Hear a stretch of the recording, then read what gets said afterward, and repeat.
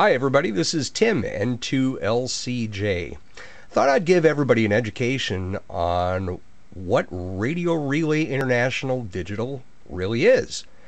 If you're a member of the Western District Net, you may have heard me check in as a relay for Radio Relay International Digital, but you may not know exactly how it's done. So we're going to kind of show you. This radio is my Kenwood TS450S. And this is the radio that I use when running digital. Over here, this is a Cantronics Cam Plus TNC modem.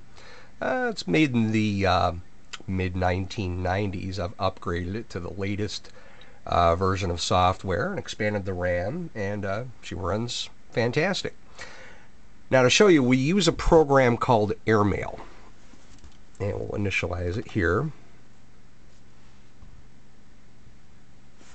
We'll zoom in a little bit and give you some idea of the features. What you're seeing right there are different messages that I have sent. And over here, that's the outbox.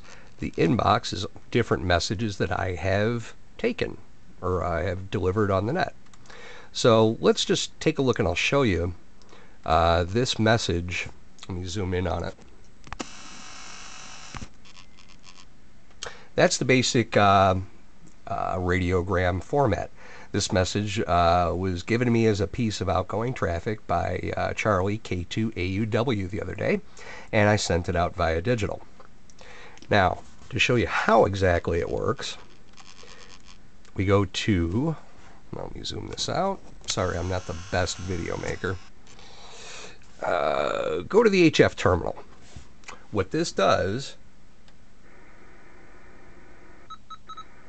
this controls the radio,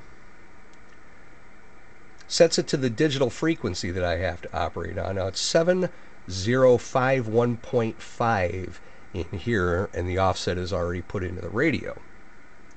Now digital, I don't know if I'm going to get in right now because band conditions are, I've got a high noise level, but I can also view propagation between myself and KW1U Concord, Mass. And as you can see here, should have 100% connectivity, but with the high noise level, we're not, we probably won't have a lot of luck.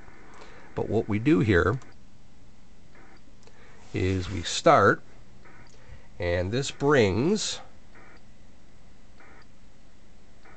the radio to transmit a pulse. And this pulse has to sync up with KW1U in Concord, Mass. Now, I can't hear the phasing, so that's telling me that I probably won't connect this time, which is okay because it's going to take a while to do it.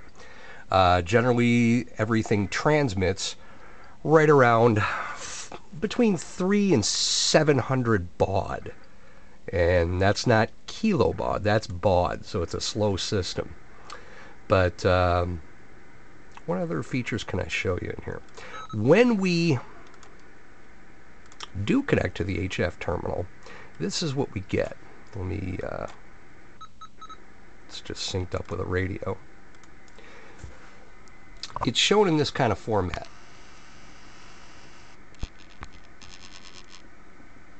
Okay, this was the message that I sent. Shows me linking up with KW1U.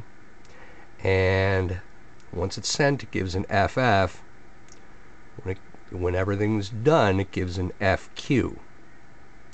And then we sign off the error, and it's disconnected at that point. So that's basically what RRI is. I dial in generally once a day, and that's how traffic is passed via HF Digital. So hopefully I've given you a little bit of an education today. Have a great day, N2LCJ.